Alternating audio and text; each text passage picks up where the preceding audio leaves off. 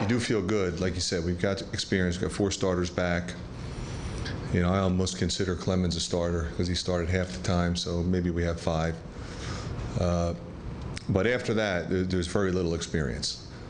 And, you know, that would be a concern to anybody. But I do like the group. I do like, you know, to go back to your question, I do like the chemistry. I think the guys, you know, having gotten here in June, you know, with the exception of Isaiah, you know, they've locked into trying to learn what we're doing. You know, we have a very experienced team coming back, a lot of returners, and then a lot of new guys that, you know, could really have a chance to make an impact. And, you know, we got a lot of hard workers on this team. We've been working hard all summer, and I think we're ready to go.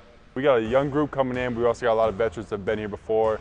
And I think we're all excited, man. A lot of challenges that we face throughout the year, and we're excited to go face them head on and see where it takes us.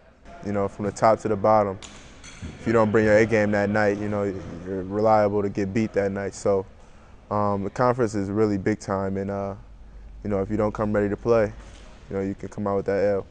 Ever since I got here, every year we improve as a team, and I feel like we have really high expectations this year because every year we're improving. So this year we got to go further than we have since I've been here and since Fran been here. So Fran been doing a really good job recruiting and coaching, and I think it's our turn to make the next step. So